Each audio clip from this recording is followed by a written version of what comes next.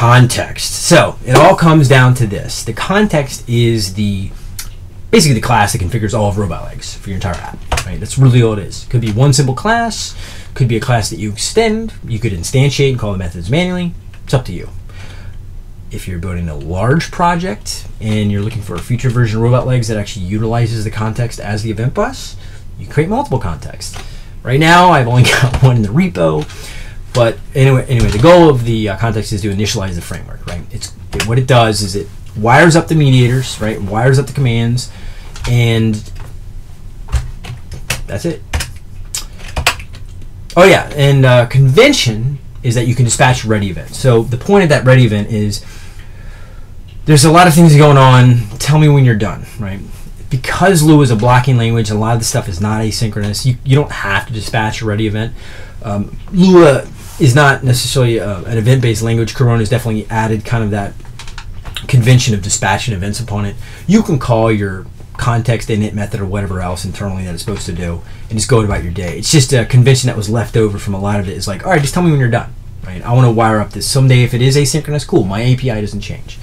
That's why. So you don't have to do it. It's just a convention you'll see a lot of people do. So if you see it, that's why. Okay.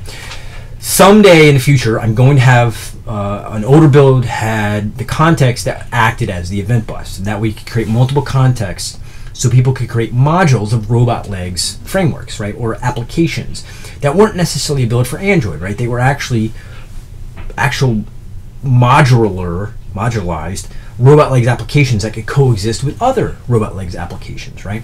And utilizing the Lua 5.2 or the Lua 5.2 modules done in the 5.2 style in 5.1, right? You could actually create these multiple contexts that could coexist.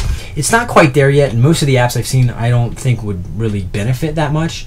Using the class name / event type usually gets around name collision, so until apps get that size, it doesn't seem like a really good thing for the repo. So if you go back a few GitHub commits, you can see where I switched it out to runtime, but you know, there's got to be a more flexible way to have both, right? There should be a way.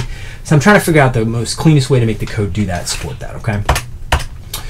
The only requirements that you really have for a context are either extend context or create a context. Context internally has all the methods you need to listen for you know, views creating themselves, attach the mediators, detach the mediators when the views die, listening for global events to launch the appropriate commands that are supposed to launch, and then retain them or remove them from memory in a future build, right? And as long as you keep that context around and doesn't get eaten by garbage collection, good to go, right?